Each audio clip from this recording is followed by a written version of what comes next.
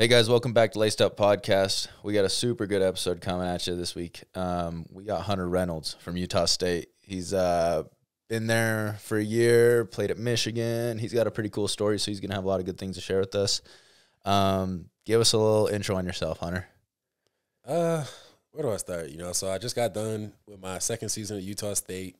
That was my last year eligibility. So now I've been training for the NFL draft, all that stuff. Like Crew said, was at Michigan before that. Graduated, played 4 years there, and now I'm kind of out here just going through life. Little couple like days before pro day, a couple little preparations, last minute things. Kind of ironing out the details. Like at this point, I kind of equate it to like a walkthrough. Yeah, where it's not like I'm working on stuff anymore. Like I already know my technique. I already know I'm supposed to do everything. Now it's just like, all right, get out there, warm your body up, go through the last few reps, make sure your muscle memory is still there, and then get ready to run. Yeah, if you're trying to make up some ground right now, you're you're in trouble. Yeah, it's like you wouldn't say you're playing a game. You're game planning. You're not gonna try and put the install in. Right Friday before the game. Yeah, doing that early in the week. If you don't got it figured out by now, you're in trouble. You're done for. Yeah. So might as well just tell them I pulled my hammy in training a couple weeks ago. That's right. We ain't doing a pro day. So originally from Jersey. Yep. Went to Michigan.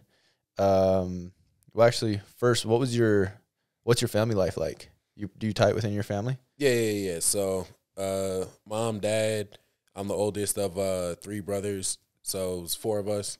And everyone else was like, yo, how did your mom survive? And it's like, I don't know. I feel like it kind of, kind of womanly qualities that a lot of people say. Mm-hmm. Not saying she's not woman-like, obviously, but she's very tough. She's very, she cracks jokes all the time with us, on us. So I feel like everyone says it's tough on her. I feel like it was almost easier on her because she just kind of let us be, all right, go play sports, go get out the house. Yeah. You don't got to worry about us too much. Did you say you were the oldest? Yeah, the oldest, yep.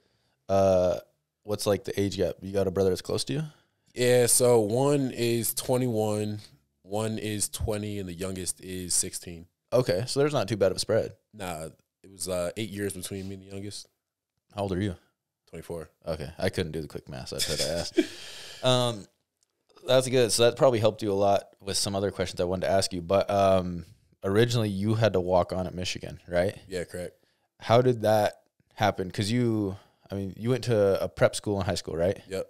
So what was how do you get from a prep school in Jersey to a walk on at Michigan? Walk us through that. Originally, actually, I went to Don Bosco Prep in Jersey, big powerhouse. Will probably be 99% of people's schools that are watching this. If you went to Bishop Gorman, Mater Dei, or I don't even know if any of the schools in Texas could mess with us. But, those 2 schools, you got us. Other than that, now we're beating them. But so I went there for 4 years. I was always really young for my grade. I started school early. So I was 16 at the start of my senior year. What? Yeah, I was really young. And that's crazy. Yeah, so I was almost 2 years behind a lot of the people I was playing with. So, I kind of hit my growth spurt, not even late, but late compared to everyone else who's right. I was in my same class. So I hadn't really played to my senior year. Senior year did well. Got some interest from some FCS schools. But it was if you have one good year, especially your senior year, they already moved on to the next class. Right. So I decided from there to go to prep school. So I went to prep school in Connecticut, and we actually, one of the receivers who was committed to Michigan in the class of 2017, we played them the first game of the year, and I did really well. I was the best player on the field, had a kickoff return for a touchdown, a couple pass breakups, interception, and Michigan staff, they saw the film and they started talking to me and they were like, yeah, we think we don't really have spots open to offer you a scholarship right now, but, we think you're a guy who, if you come in as a preferred walk-on, you can earn a scholarship here eventually. And that's kind of, I heard that and was like, I've been on the field with guys who going to all these big schools and I've competed with them, was just as good, better than them. So in my head, I was like, you know what, let me just bet on myself and go to Michigan and, make it happen. Yeah. And you were at Michigan for how many years? 4 years. 4 years. Yep. Okay. So like what did your mindset have to be? Because I would imagine it wasn't all like it had to have been tough at times trying to get on at Michigan. Yeah. What was that like? So, you know, when you're kind of first coming in, you're real, like, you know, you see yourself as, okay, they're walk-ons, they're scholarship guys, but at the end of the day, you know, if your goal is to play, then you used to say, okay, everyone's, you know, just a football player on Michigan's team. But it also kind of adds a chip to your shoulder. So, like, workouts, you know, I was never, ever missed a run in my life. You know, in the weight room, always, you know, made super big effort to, you know, just make sure keep making strides there, keep, you know, pushing myself, never get lackadaisical, you know, never said like, okay, you know, he's not doing this guy that's on scholarship, you know, he couldn't do it, so it's fine if I don't do it. It's like, no, like, I'm trying to be where he is. Like, I need to, you know, make sure if he can't do, you know, 10 pull-ups, I have to make sure I can do 10 pull-ups. If he can't bench 225, I have to make sure I can bench 225. So just kind of that, like, mindset of, you know, got to always be hungry, got to always have a chip on your shoulder. I think that's what really helped me early on. And then, like, going from high school to college it's going to be difficult no matter who you are. But especially, you know, Michigan, I remember my first practice, we're doing one-on-ones. I ended up going against, like, you know, some of the starting receivers. And, you know, they caught the ball, you know, it was kind of out of position. And at first you get a little discouraged. It's like, you start questioning, am I actually good enough? Right. And then, you know, they, like, 2-3 comes, you're just tired, body's beat down. You know, the playbook's getting thrown at you. You can't remember what to do when this happens. The offense starts adding in motions. Yeah. So you're just completely lost. And, you know, the coaches are yelling at you. So you're, like, really, you know, getting down on yourself. And then, you know, a couple days later, you make a play. Right. Like, you make a play in a team period. Everyone's watching, you know, coaches start like, that's a good job, you know, point it out in film. And I think from there, you know, you just start to build confidence. It's like, okay, you know, I do it once, I can do it again. So then you just kind of keep building, stacking days. And eventually, you know, you get to a point where it's like, all right, you know, I can play with these guys. Yeah. And how long did it take you to get on the field from your walk-on first year? So my first year didn't play, redshirted, but this is this is 2017 before the 4-game redshirt rule. Oh, okay. So I think it's because we kind of had some injuries going down the stretch. So I remember, like, I traveled to the Wisconsin game that year as, like, kind of an emergency, like, corner emergency special teams guy. Yeah. So, I mean, back then, you know, if I lose the red shirt. But nowadays, I think, you know, I would have played in that game because I would have, you know, they would have been like, okay, we can play him in one game, you know, not wear everyone else down, and he still has still keeps his red shirt. Right. So didn't play then. 2018, had a really good spring, had a good camp. And ended up playing in my first game against Nebraska, 2018, and then I played in the Rutgers game that year also. But I traveled to every game. Yeah. I was like one of the main backups on, like, every special teams unit. Yeah. It just so happened that year, like, no one really went down, so, like, I could go in. Yeah. But, you know, I traveled to every game. Was you know, I was at the bottom of the depth chart, but I was, like, on the, you know, defensive depth chart. And then 2019, that's when I became, like, you know, regular contributor on special teams. Was starting on a couple of them.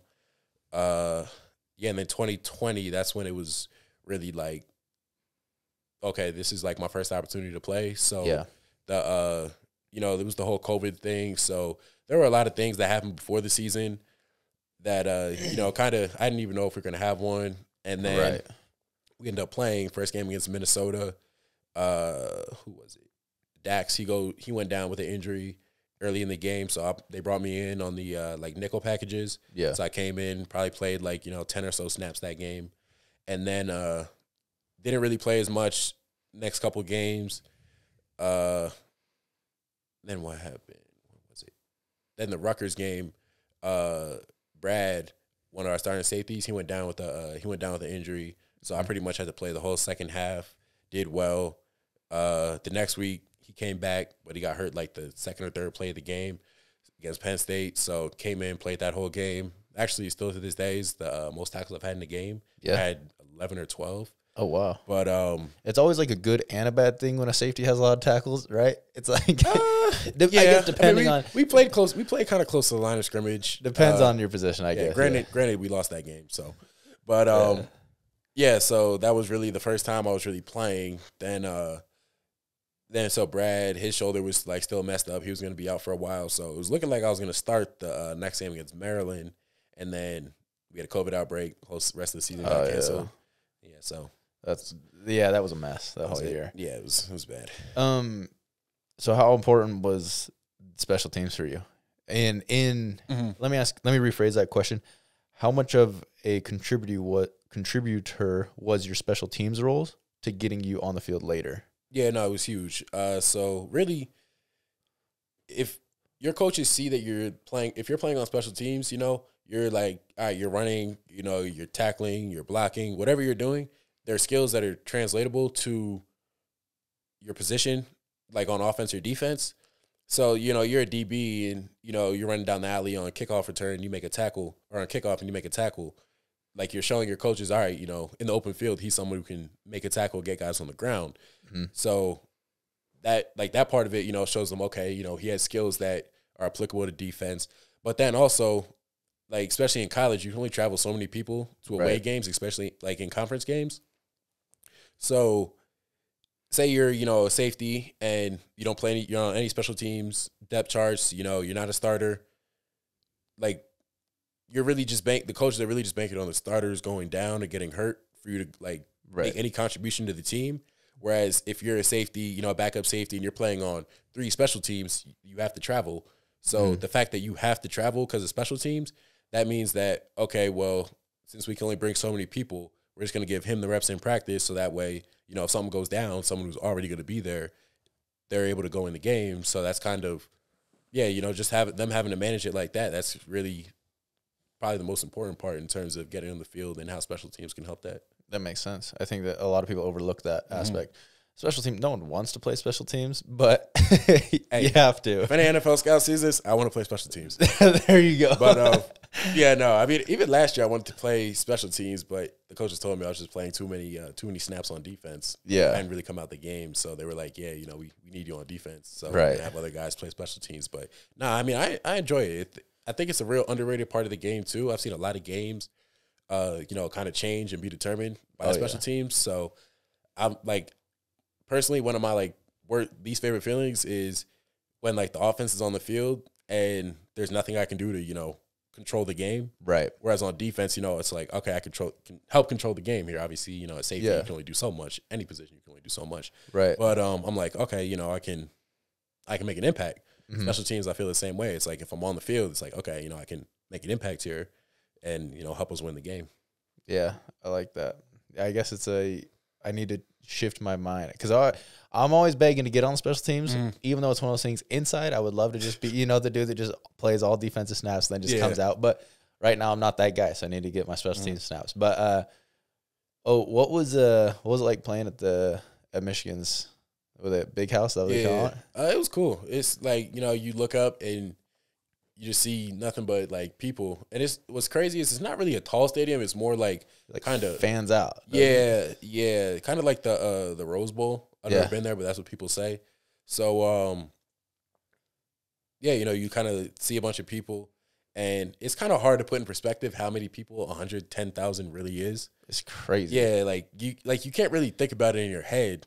But playing in front of 110,000 people is definitely, experience you're only going to get so many times. Looking back on it, you definitely cherish it. It's like, wow, that was really cool. Really cool part of my life.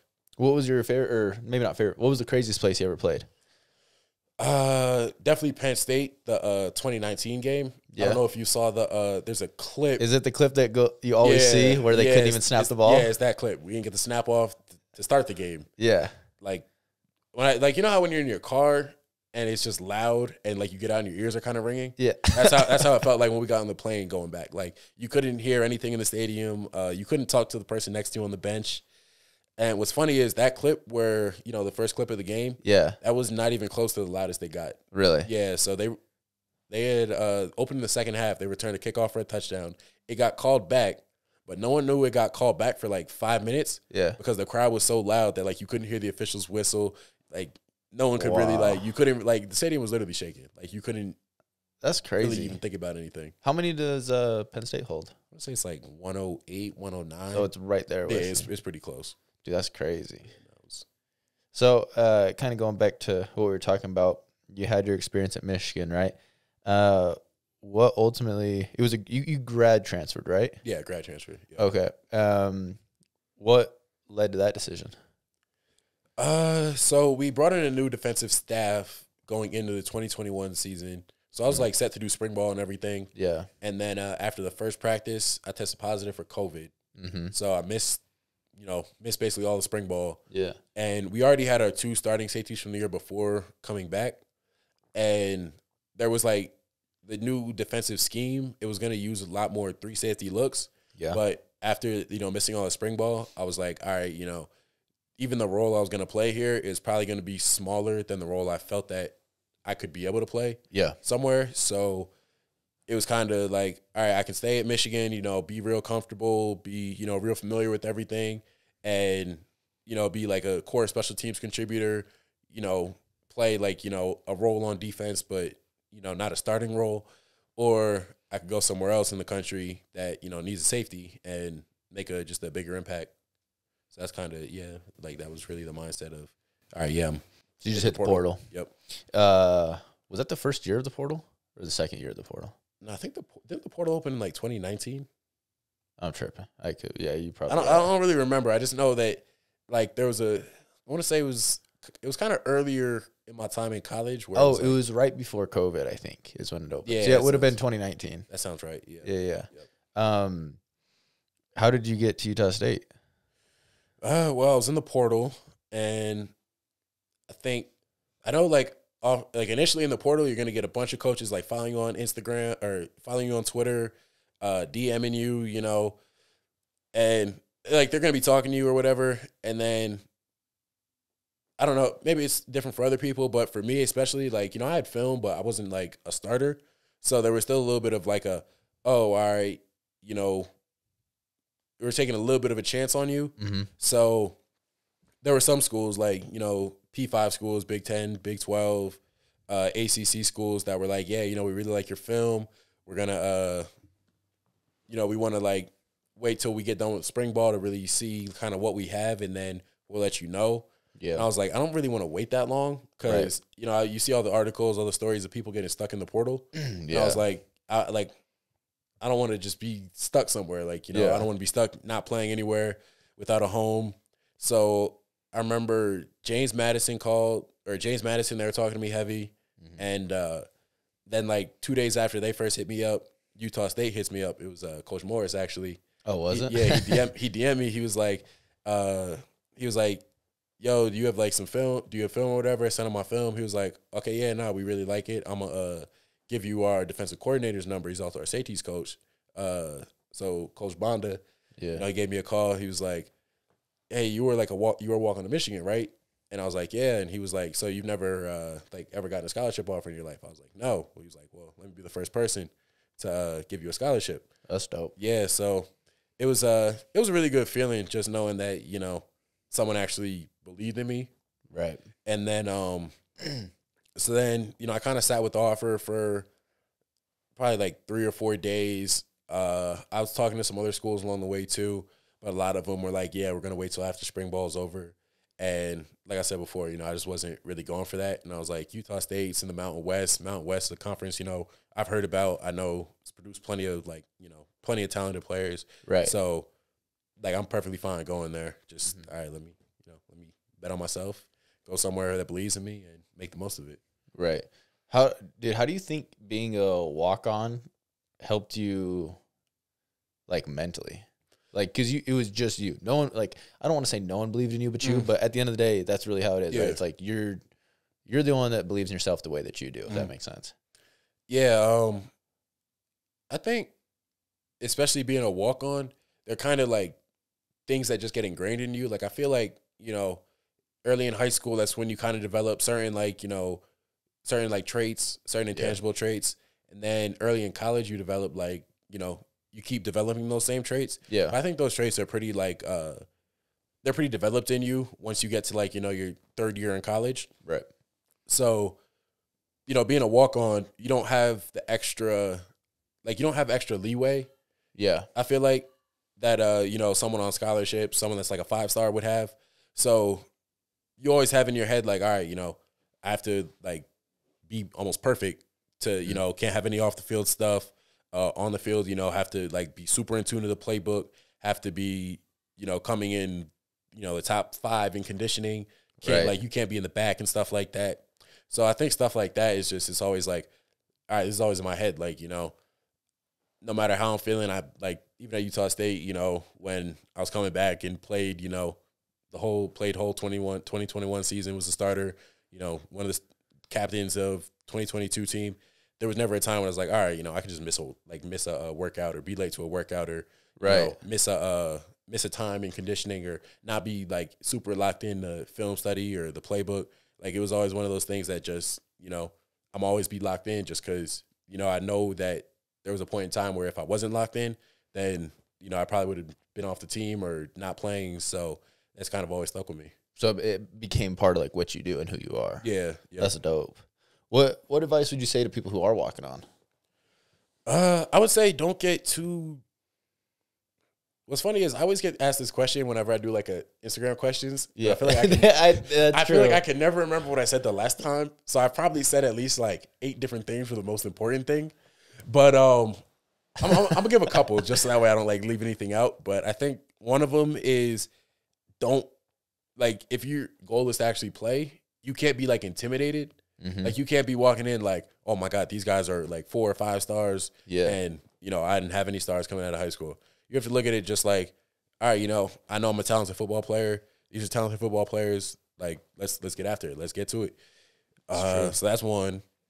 Another one is, like you said, like we were talking about before about special teams. That's the quickest way, you know, you're going to get to the field. Like, I've seen, especially after the 4-game redshirt rule, like, there were true freshman walk-ons who, you know, played in games at Michigan on special teams just because of the fact that, you know, they showed they were super locked in like the meeting, super locked in like the drill work, knew a bunch of different responsibilities, that too. So if you, like, say you're you know, you're kind of the contain guy on kickoff return, you also need to be like the safety. You have to know what the alley players are doing. Like, just know as many roles as possible so that way, instead of, you know, like, going back to what we said before too, I think I've said that a lot, but going back to what we said before, how playing on special teams helps the team helps you because now the defense is like, okay, this guy's contributing.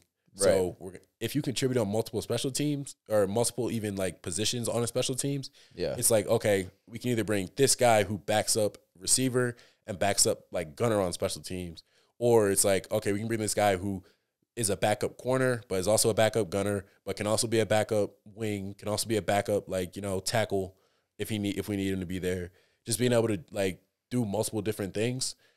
And then the last one is just always like kind of keep in the back of your head that like you have this chip on your shoulder. Like, even if, you know, you earn a scholarship and earn playing time, you know, you're starting, in the back of your head, like, it's always got to be a thing of like, yo, I was this hungry kid once, and there's probably some kid coming in the next class who's in the same position I am, who's going to be just as hungry. So if, you know, I take a day off, if I take, you know, some reps off, like, someone's going to be coming to, you know, take my spot. So you can't, like, you just got to think like, okay, you know, everything I did to get here, someone else is doing the same exact thing. So you have to, you know, it's like a constant battle of, you know, trying to catch the people ahead of you, but also keep distance on the people behind you. That's cool. That's a lot of good advice, actually. You had a lot of good ones. You've answered that question on Instagram so many times. Answered it a lot. That's funny. A little transition. What are you most excited for going into pro day? The 40. Yeah? Yeah, I think. What do you think you're going to run? Or what are you shooting for? We're going to keep that a secret, but. Okay. Well, I'll tell the crew off camera, but it'll be way faster. It'll be way faster than. Actually, wait. When does this drop? When does this drop? Yeah. After. So it won't be this week, but the next week. Oh, all right. Yeah. No, 4:45 is the goal. That 4:45? Yeah. That's a good goal. Yeah. I think. What are your? I have mixed emotions about people that run sub 4:4. I have a theory on it. I think people that run sub 4:4, like, I think it's overrated. I think it's almost a disadvantage to be that fast because I think it puts them out of position. Wait, take your phone out and go to the stopwatch, stop it and start it as fast as you can. Stop and start as fast as I can? Yeah. Or start it and stop it as fast as you can. All right. Let's see. 0.16? Exactly. So that's the difference between a 4.3 and a 4.46, or a 4.5 or a 4.4 and a 4.56. That little time right there. So while the 40 is such a thing where it's like, it's become a thing where it's like, all right, this is a huge measuring stick. Yeah. But at the end of the day, like, either you can play football or you can't. And 0.16 is not gonna, it means something, but there are bigger things, that contribute to that time right there way more than just, starting in a 3-point stance and running in a straight line. Right. You know what I think the most interesting thing about the combine and the draft and all that is, or in the pro days, is that people change the way they work out for a pro day. It's like, wait, aren't we playing football? So why do I have to change the way I work out to prepare for this test that's supposed to show how good a football player you are? Yeah, no, I mean, it makes zero sense. Even like the training, I was in Florida, the training I just got done doing. Yeah. It was basically like track workouts. Right. Like track stuff.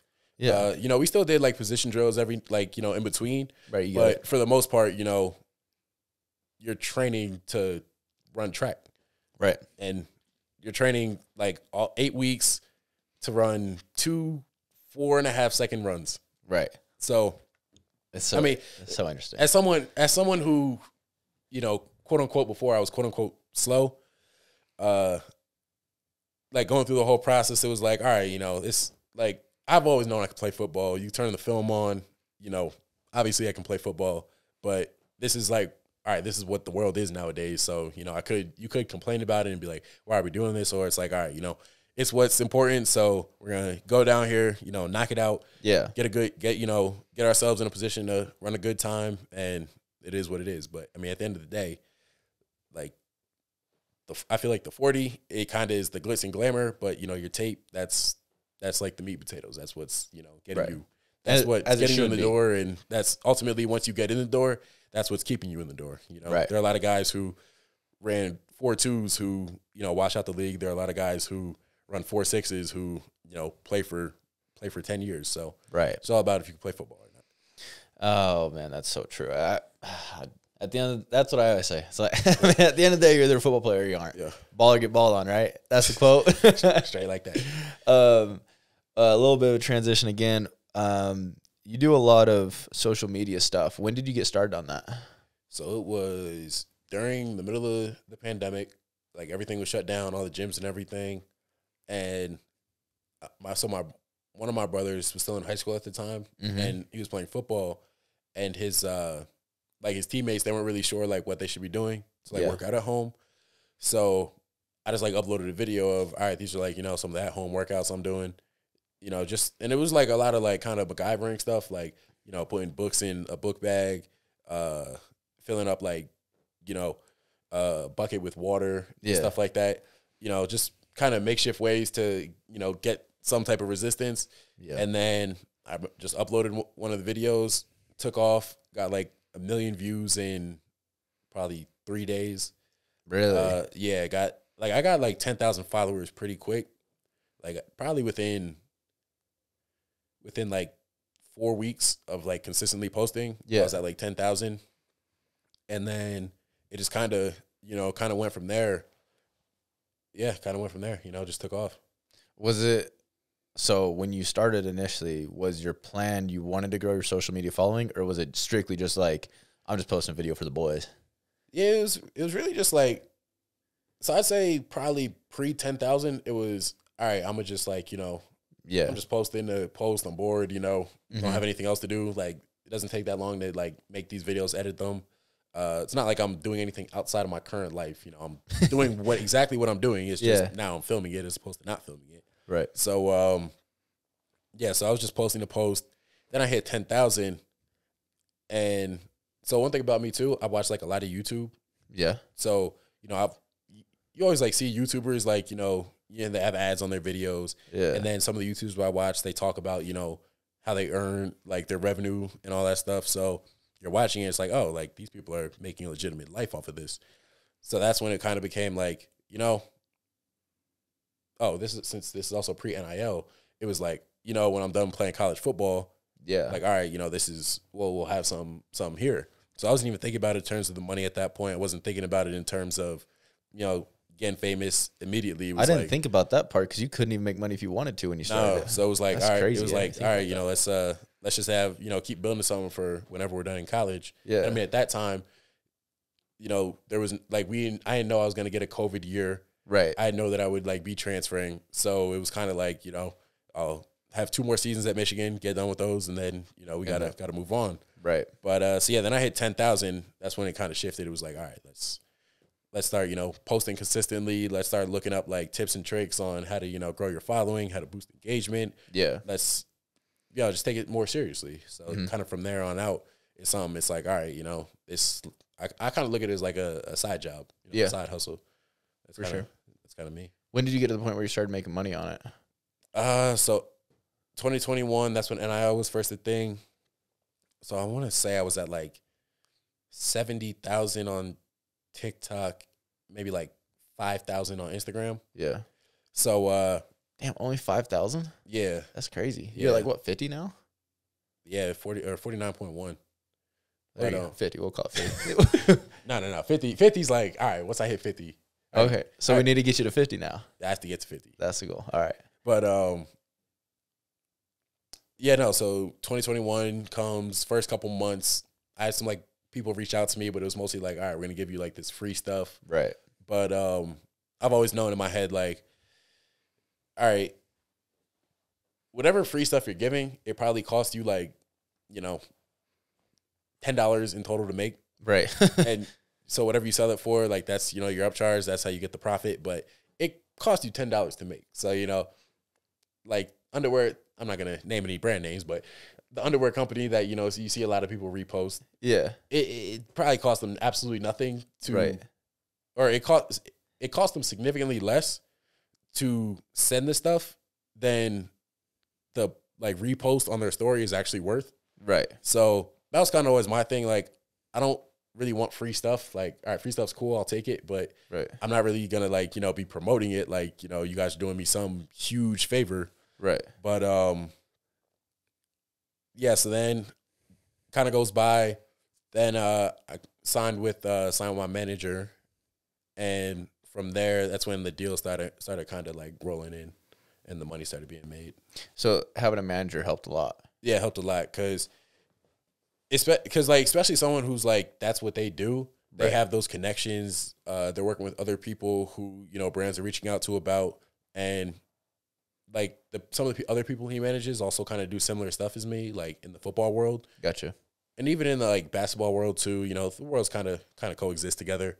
But yeah, so like there'll be times when a brand goes to him about like one of them, and then, you know, my name gets thrown in the conversation. Now I'm the one doing the deal because, you know, it's a better fit for who I am as a person, what I post.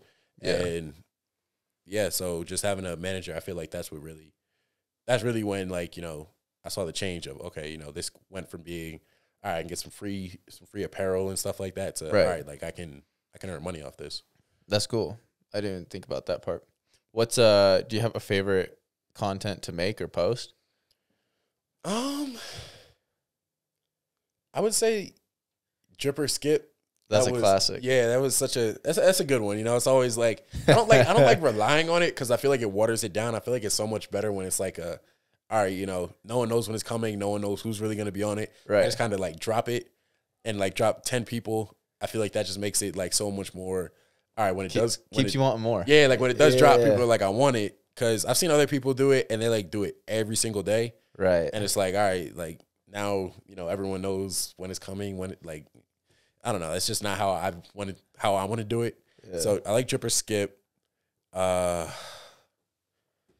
like a lot of the like skits I do. Yeah. Like some of the like on the field ones, like, you know, the types of people doing Yeah, up downs, the types different of people doing like conditioning. Yeah. Yeah, I like making those just because Those are funny. those are all lived experiences. Right. Like you remember the gassers, the Yeah. 234s, the 50s. Like those are all things that like happened at one point or another Yeah. while we were doing those. So it's like, all right, you know, like it's not like, you know, I'm coming up with anything crazy. Right. And Literally. it's relatable and funny too. Yeah, like in I feel like every school goes through the same thing in conditioning. Like the stuff we go through here, people, you know, passing out, throwing up, Yeah. Like being tired. Same things happened at Michigan. Same things happened in high school. Same things are probably happening, you know, BYU, Bama, USC, like every school. So there's always that guy who's the puker. There's always that guy who's can never finish on time. Like there's just yeah. I just feel like it's super relatable content that, you know, is funny. I feel like that's kind of what I like making. Yeah, it is funny. You do a good job of it too. What was it hard for you to get, like, because obviously there's a stigma behind being whatever a content creator, influencer, TikTok, whatever you want to call it, right?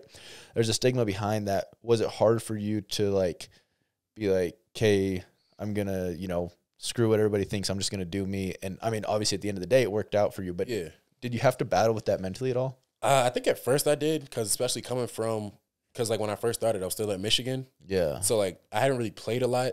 So a lot of the comments were like, oh, you know, you're doing this, you should be focused on, you know, getting some stats, focus on playing, and then, you know, I never really thought anything of it, but it was just one of those things where it's like, all right, I'm not gonna like respond to, you know, blatant negativity. Just, you know, you're like, you couldn't be at a Division I school if you wanted. The people commenting couldn't be in a Division I school if they wanted to.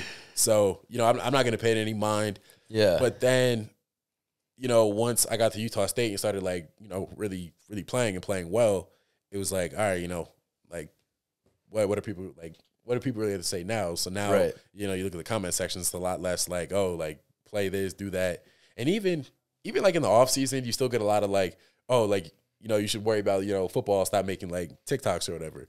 But the way I look at it is, so it takes me about 10 minutes in total at the most to make most of my videos. So in those 10 minutes, you know, take that away, there's 23 hours and 50 minutes left in the day. I don't really play video games anymore. You know, I'm really just chilling in, you know, my room most of the time. So it's like, if someone were playing video games in this time, you wouldn't think anything of it. If someone was watching TV in this time, you wouldn't think anything of it. If someone was, you know, out partying and drinking, like it's normal, you know? It's like, all right, that's stuff that people have been doing forever. So you wouldn't really think anything of it. But social media, it's so new that I think people kind of fear what they're, you know, not used to. So there's like you said, the stigma behind it of, oh, all right, he's doing social media, he's not locked in. Whereas I'm like, this is kind of like I said, a second job. So this is what I like am doing instead of, you know, watching TV, playing video games, drinking, smoking. So to me, there's no drop off in my play because of it. And I mean, also too, there are things I like don't do with it. Like I've never made one posted on social media, like made a post on a game day. Like there are times I'll post like, you know, like a pre-made like kind of hype video on like my TikTok or Instagram or on my story, but it's never like a, you know, I'm in the bathroom like dancing before the game. Like I'm never doing that. So it's like, it's not really, to me, it's not a distraction. I think personally, I think anything can only be a distraction if you let it be. 100%. Like I think, you know, video games could be a distraction if you're up, you know, till 2 a.m, not watching film, not doing homework, just playing video games. Like that's a distraction. You know, if you have a girlfriend or wife, you know, bugging you, who's, you know, keeping you up all hours of the day, having you run around, that could be a distraction. So, you know, no matter what you're doing, if you're really locked into, you know, the main thing, which I always do, I keep the main thing, which is football. Like, you know, you don't really have to worry about outside things becoming distractions. And people don't understand how much free time you have. Dude. Especially as a grad student. Because you're taking some BS classes. Like, I'm not gonna say BS, but like I never had an in-person class at Utah State. Did you ever go on campus? Like, you never went on campus for a class? No, I never had to go into a building to attend a class at Utah State. That's nice. They were all online. So that's the way to do it. Yeah, so it's like, you know, and it's not even like there were like lectures either. Like they were all like pre-recorded and like you watching, like doing them at your own pace. So I would like wake up. Well, I mean, you were there, so you know the schedule. Wake up, go to breakfast, get treatment, go back to my apartment, go leave, you know, go to practice, meetings, practice, all that, eat dinner, back in my apartment. So it's like, you know, there's probably a solid like 4 or 5 hours in the day where I'm like not sleeping, or doing like, you know, football related stuff where it's like, all right, just have it free. So it's all about how you want to spend those 4 hours, really. And I mean, I think a lot of times people think, I don't know, people undervalue like having something to take your mind off football too. Yeah. Because like you're doing it so much, and Yeah. sometimes I find like I feel like I watch a decent amount of film, especially just being in spring. Like I feel like I watch a lot, but there's times where it's like if you're over consuming, it's like now you're overthinking. Yeah. And you have to make sure you have that balance of like, okay, you need to do something to take your mind off of it for a second so you can like reset and relax and not be tense about it. Like that's the big thing is like, Yeah. for me, it's like you have to be able to recover. You have to be able to relax and like play football and be a normal human, and not just like tweak out over like, you know, like you start trying too hard and you're doing too much and then you just don't play well. Yeah, no, I feel you. Especially 'cause, like, one of the funniest things is like whenever you see athletes doing something else, like, you know, they post doing something else, people are always like, oh, well, like, why aren't you like focused on your sport or whatever? Yeah. It's like there's so much time in the day. Yeah. That, you know, you're not realistically gonna be spending all 24 hours working, like doing whatever sport you do, even whatever you do in life. Like, you know, you wouldn't go to a mailman and say, why are you not thinking about mail? Right. Like, you know, when he's off, like, you know, at a restaurant with his family. Like, Yeah. it's like, it's, you know, I like me personally, I'm kind of a like big thinker on the field. I like watch a lot of film and stuff like that. But even after that, you know, there's a lot of time in the day where it's like, all right, you know, I don't need to be thinking about football right now. Like me thinking about it won't be productive and won't be conducive to me playing better on the field. Like at that point, it's just kind of like, you know, dead time where I'm just doing it to say I did it, but I'm not really like, you know, exactly. Like say you watch film for, you know, 3 hours, you watch like, you know, I watch like splits, I watch formations, tendencies, all that stuff. After that, like I'm really just watching a football game like I would on a Saturday. Like I'm not even like, you know, I'm taking all the notes I need. It's not intentional. Yeah, like there's not any, like I'm not really, like, you know, when you read a book and you kind of like read a page and you realize like I didn't actually consume anything on that page. Yeah. That's how I feel sometimes. So it's like, all right, let me like take a step back, you know, turn 100%. On a YouTube video, turn on like Netflix or something, like, you know, take my mind off of it. I already put in like, you know, 3 hours. So yeah, let me go back, take a little time off and then, you know, get back at it tomorrow. While we're on the topic of film, where'd you learn how to watch film? So I had some older vets at Michigan who they would help, like, you know, they would just kind of tell me their film watching habits. Actually, so on YouTube, like I watch a lot of stuff on there, but like I watch a lot of stuff on like, all right, how to like, you know, get better at just stuff. Yeah. So I saw a video one time about how I forgot what player it was. It was an NFL corner. He was talking about how he watches film, breaks film down. Then there was kind of a series, so I ended up watching like how a safety watches film, how a linebacker watches film, and it was kind of from there. It's like, all right, you know, you kind of take everything everyone said and you figure out what works best for you and what helps you, you know, be able to remember stuff on Saturdays, and you know that's kind of your new schedule. Mm-hmm. What would you say some of your strengths are as a player? Definitely my intelligence. Like, I don't think every time I'm on the field, I don't think there's a player as smart as me. Because you do a good job of being in the right place at the right time. Yeah, so like, I think I have noticed that. Like a big part of it is just understanding your playbook, and a lot of people, I think, they just try and figure out what they're supposed to do. Right. But I want to know like what everyone's doing on the defense. So when I first got to Utah State, it was like, all right, let me just first learn about like the secondary, because that's, you know, the most immediate thing that I really need to know. So like always knowing what the corners did, always knowing what the other safety did, the other corner did. Yeah. That was like big to me. And then, you know, once I kind of started getting that down, it was like, all right, let me figure out what the linebackers are doing. Let me figure out the defensive line stunts. And understanding those helps just put you in such a better position, because like at safety, you know, there's certain gaps that are going to be open, you know, that in certain coverages, certain areas are going to be weaknesses. So it just helps you like not get drawn into someone else's responsibility, but it also helps you know, like, okay, you know, we're weak in the middle of the field right here. Let me be a little more conscious of, all right, let me, you know, protect the middle of the field. Notice the quarterback, notice their route tendencies, notice how the quarterback, you know, diagnoses a defense, and, you know, you can kind of read his eyes and, okay, well, all right, he's kind of looking towards the middle of the field. It's going to look open, but I'm going to be here and be able to make a play because I know that. Dude, you're able to slow the game down so much more. Yeah. When you're able to do that. Like, that's one thing I've learned. Like, when I first got to college, it was like, okay, they call this, what do I have? And it was like I had to, like, memorize it, and that just doesn't work for me. I'm a visual thinker. Yeah. So it's like, versus now when a play is called, I'm not thinking, like, okay, what's my responsibility? It's like, what's the concept we're running, right? Yeah. Where's everybody rotating to, like, all that. And night and day difference. Yeah, no, especially like you want to do all your thinking pre-snap, Right. and then like you don't want to be in a position where you're supposed to be in the deep half and you're having to think like, okay, I have to get to the deep half. It's Right. You want to be able to like see the play call. All right, I'm in the deep half. Then be able to look it has to happen like instantaneously. Mm-hmm. So that way you can start looking at the offense like, okay, these guys are going to be in these guys are probably going to run this route concept right here, just based off the splits, based on down and distance, Right. based on part of the field. So then once you notice all that, it's like, all right, you're not thinking about, all right, get to the cloud.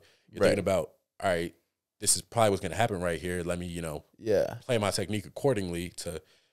I always say like I'm a aggressive player, Mm-hmm. but I'm calculated with it. Right. So there are times where like I'll do something where it's like, okay, you're like really banking on the fact that you know what you're doing, that you know what's about to happen. But like I'm confident enough in myself, and Coach Bondo's confident enough in me to like, I can do that. Right. Because I was never in a position where it's like, all right, I overdid it. Yeah. So, it was never like I'm supposed to be the middle field safety and I'm at the line of scrimmage, It's always like, all right, something happens, like, there's a motion here, motion there.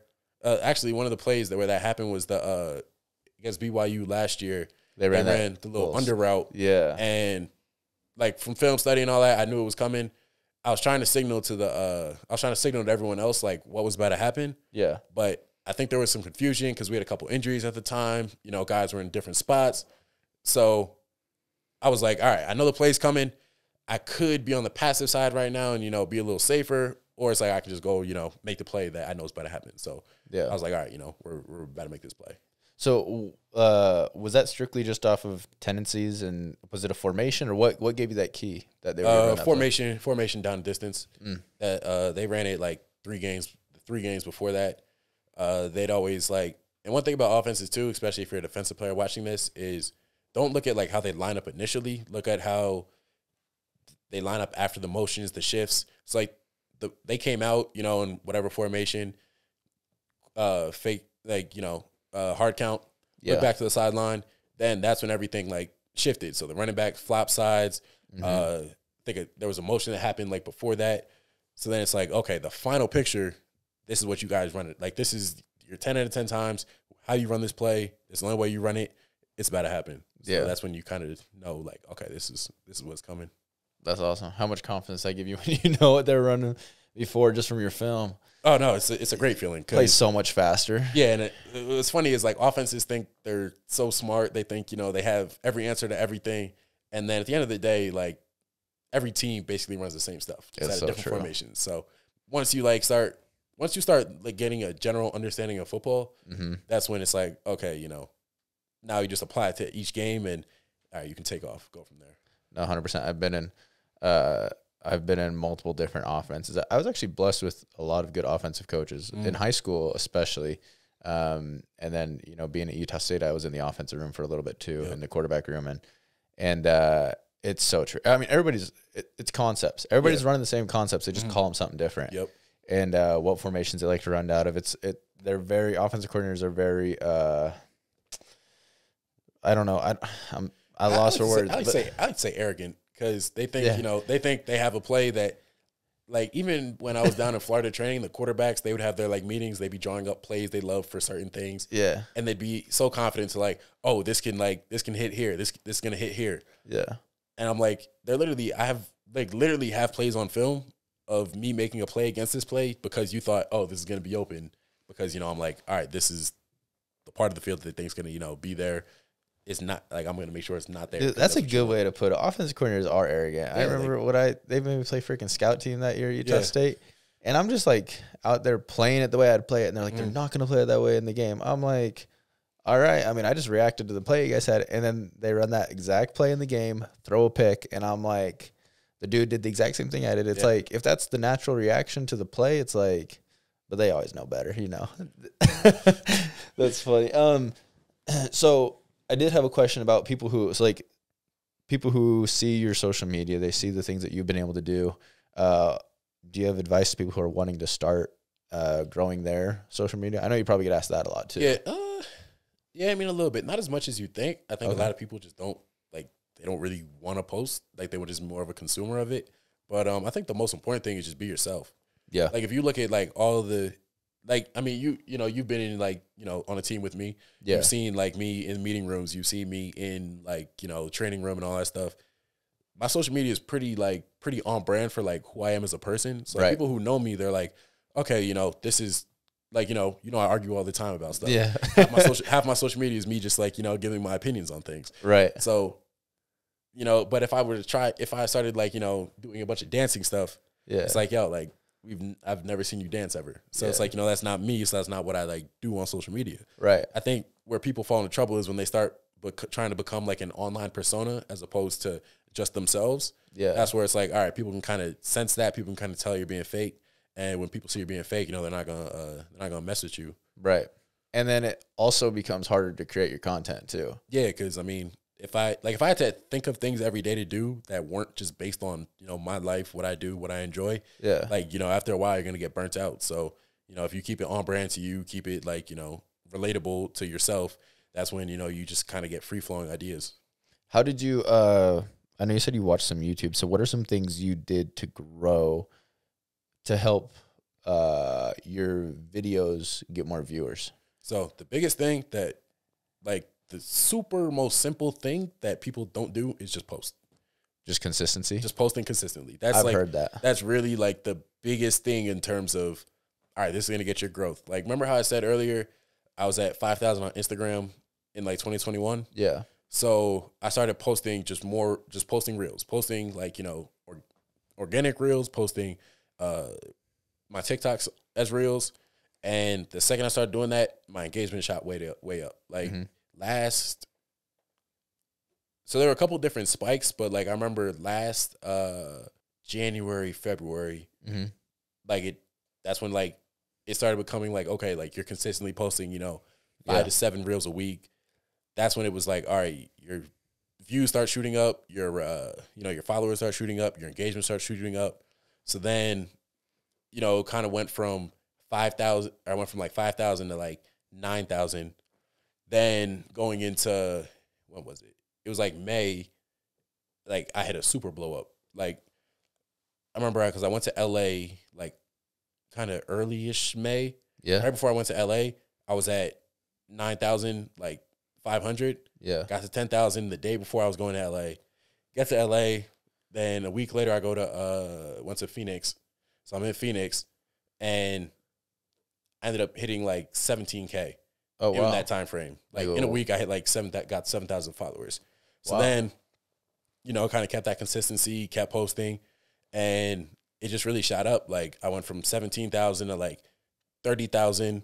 And then I went from like 30,000 to 40,000 right before the season. I kind of stagnated a little bit in season. Like I just didn't, like I didn't have like a lot of free forming ideas. Like I didn't have any ideas that I really liked or anything that I felt was going to be really, you know, really organic to me. Yeah. So I didn't post as much. And then in this January, I started like, you know, getting back on it, you know, posting pretty consistently.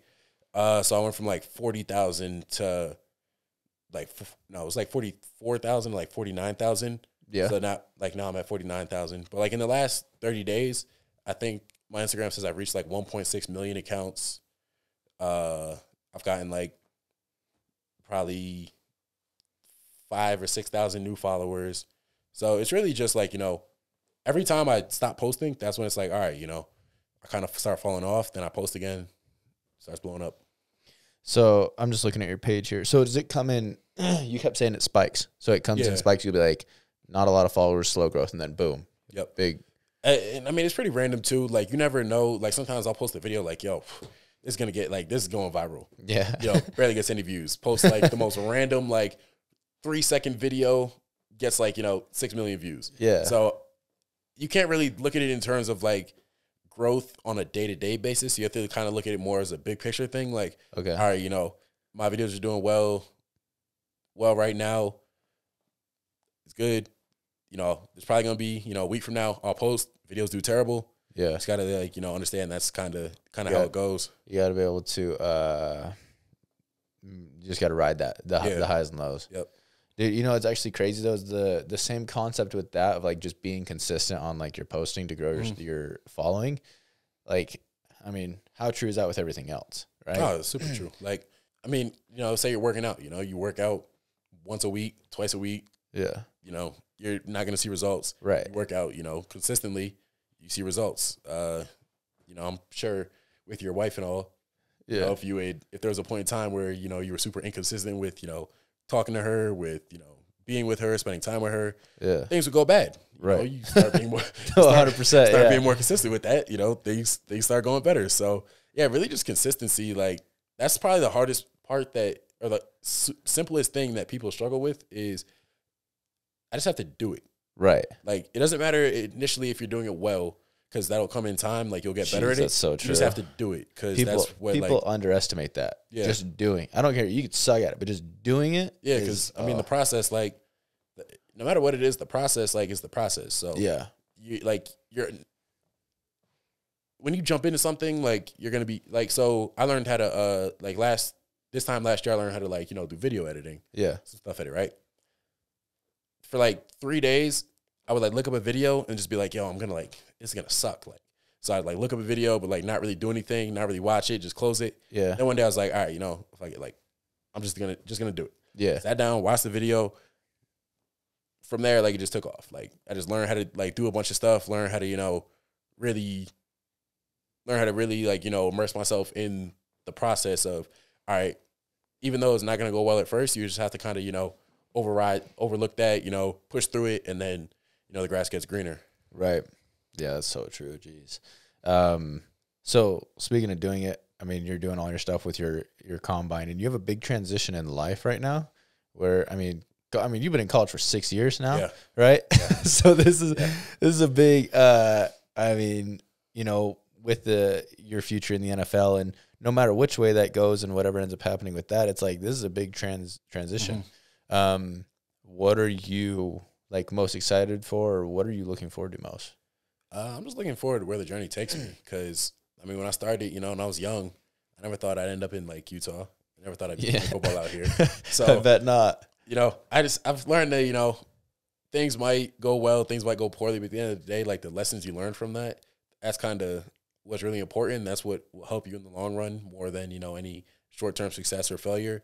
So, I've never been one to sell myself short. So I put my all into getting to this point, put my all into, reaching the next step. But I just look at it okay, I can look back on it and say, even if things don't go the way I want them to, I can look back and say, okay, I did everything in my power. I put it my best foot forward. I don't have to live with regret about anything. Mm-hmm. So that's what gives me confidence of, okay, I think things are going to work out. I think, knowing who I am, knowing what I've been through, I think that no matter what situation I'm in, I can, push through it, fight through it, and, overcome whatever adversity comes.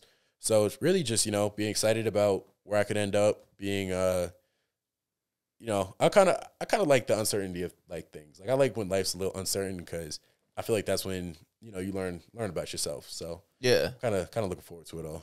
That's a cool way to look at it. And I bet if things would have gone according to your plan or the way you thought they were going to go, think about how much different a place in life you'd be at right now. Yeah, that's what I'm saying. If I had, when there was a certain point in high school when it was all right, a lot of my offers are going to be FCF offers at receiver. Mm-hmm. So, I look back on it and say, if I got scholarship offer after my senior year for receiver, played, there for 4 years, who knows, I definitely wouldn't be in this position right now. Right. Who knows what part of my journey led me to, even creating content on social media. So, I wouldn't say, I definitely wouldn't say I took the easiest road. I probably took one of the most long-winded roads to take to get here. But I definitely think, who it turned me into, I enjoyed that. So, the journey, the journey is the journey. Yeah. You can't really do much to change it sometimes. Or you can do a lot to change it, but sometimes it's just worth, sticking it out and, just having that confidence in yourself that, I can, whatever situation I'm in, I can make it better, rather than just saying, oh, the situation's hard, I'm going to just quit on it. Yeah. And I think that, puts you, once you get to the end of it, it's it was rewarding. Yeah. That's super cool. Question I ask everybody towards the end of my podcast is what's something about you that most people don't know? I would say there are a couple things, but I think one of the biggest ones is that I'm kind of like really nerdy about understanding like TV shows, movies, and stuff like that. Like you like to get into the deep. Yeah, like the deep what's dive. behind what. Yeah, like Game of Thrones. Like I know all about like the history of Westeros and all that stuff. Wow, that's like funny. The Last of Us. Every time, like after every episode, I probably watch like 4 or 5 like episode breakdowns, like Easter egg type videos. Like really, what did this scene mean? What did that scene mean? Actor interviews, director interviews, that kind of stuff. Like I'm just super. I don't know. It's just like I like really having the knowledge of what I'm like watching, what I'm consuming. Yeah. So that's a big that's a big part of what I do on YouTube. Just looking up like breakdowns of stuff, behind the scenes. Yeah, like things of that nature. That's funny. I didn't know that. I would never thought of that either. Do you have a favorite show that you've ever watched or movie? Yeah. So, favorite movie, Inception. Okay, that one. Remind me which one that one is. That the one where they go to the moon, or not the moon, but no. So Inception's with Leonardo DiCaprio, Joseph Gordon-Levitt, and it's the one where like they go to like dreams within a dream. Oh, I haven't seen that one. I know which one you're talking about. Yeah, you got to see it. 10 out of 10 movie. Really? Which I think that term gets thrown around way too much. Like what, 10 out of 10? 10 out of 10 anything. Like like 10 out of 10 is perfection. Right. And people will say like, "Oh, it was 10 out of 10." And then, I'll be like, I thought it was like a 8. Which say you got an 80 out of like an 8 out of 10 or something. It's like, that's good. Yeah. They're like, "Oh, bro, you're being a hater. Like you're hating on this." It's like, bro, think about what you said. Like, think about the best movie you ever saw. Yeah. That's a 10 out of 10, right? Was this movie as good as that? No. So then how is it a 10 out of 10? Right. A 10 out of 10 means it couldn't have gotten better. Yeah. Yeah. That's a good point. Yeah. So, and what about show? TV show? I would say Game of Thrones pre-season 8. Yeah? Yeah. Went downhill? Wait, did you watch it? Oh, yeah. Went downhill.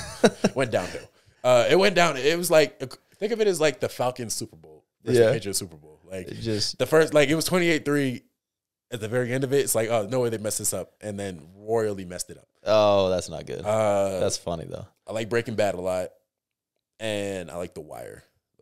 Those are my 3.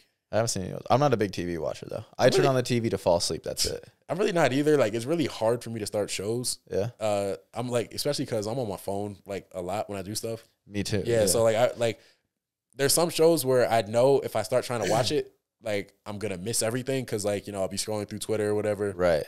But those 3, I'm actually rewatching The Wire right now. But those 3 are like, all right, yeah, those I'll probably end up watching like multiple times. They got you sucked in. Yeah. The most recent show to do that to me was Narcos. I don't know if you saw that. I haven't seen it. It's kind of dope, but the thing is, it really appeals to me like the amount of money they were bringing in and the way they were operating as a business, just because I'm a very business-minded person. It's like that, like, dude, it was crazy. Yeah, see, the problem with me is, like, since I'm on my phone so much, like, I wouldn't be able to pay attention to the subtitles, and then I absolutely refuse to watch a show that's dubbed.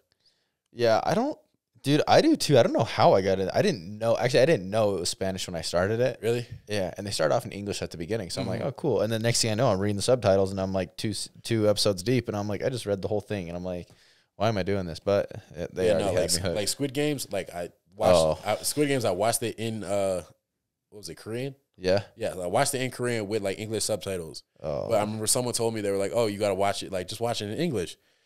Or no, what show? It was Money Heist. Money Heist. Someone was like, yeah, you got to watch it in I was like, how do you guys watch a show like in Spanish? Like, do you pay attention to the subtitles? They were like, no, I just watch it in English. That's so I started watching it. The lips aren't synced up. I can't stand that. The actors don't sound the way they should. So I'm like, yeah, nah. They give them some goofy voice. Yeah, like I can't. I can never do it. Like I look at people differently. That's funny. I shit like that. Look at them differently. Well, dude, it's been super fun. I was really excited to get you on here. It was really cool to hear about the business side of things as well as the football side of things. And I knew you were a deep thinker, but I didn't realize how much. So it was really cool. Wishing you the best of luck at Pro Day. Appreciate it. I wish you like some luck. I kind of hate BYU. Yeah. Hey. I wish you like personal luck. Well, I I don't know appreciate if I that. wish you team luck. Hey, we'll take that. We'll take that. Good vibes. Hope you're an All-American on a winless team. There you go. We'll take it. But it's been a blast. Appreciate you, my man. Yeah, of course.